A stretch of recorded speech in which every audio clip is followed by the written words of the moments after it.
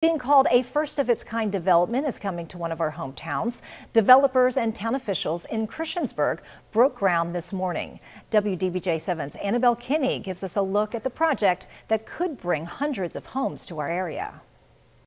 Construction is underway for a multi-million-dollar project the town says will bring in more revenue and more opportunities. What currently looks like vacant land in uptown Christiansburg will soon be known as the Clifton Town Center. From locally owned boutiques, an amphitheater, and even new office spaces, Mayor of Christiansburg, Mike Barber, says the project includes a multitude of things for the community to take part in. It'll be a 3 or 4 story type concept.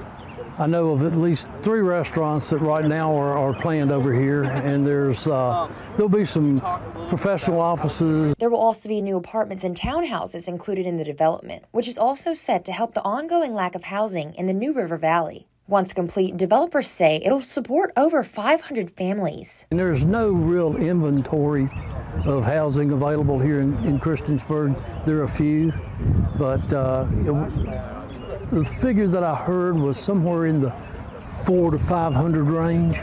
Now, they won't develop overnight, but they will develop in phases. The Clifton Town Center will be built on 37 acres right off the Route 14 corridor and near the Huckleberry Trail. The mayor says this area is the fastest growing in Montgomery County, which will make the local economy boom. We anticipate, and we've already seen a dramatic amount of usage from the Huckleberry Park that we just opened.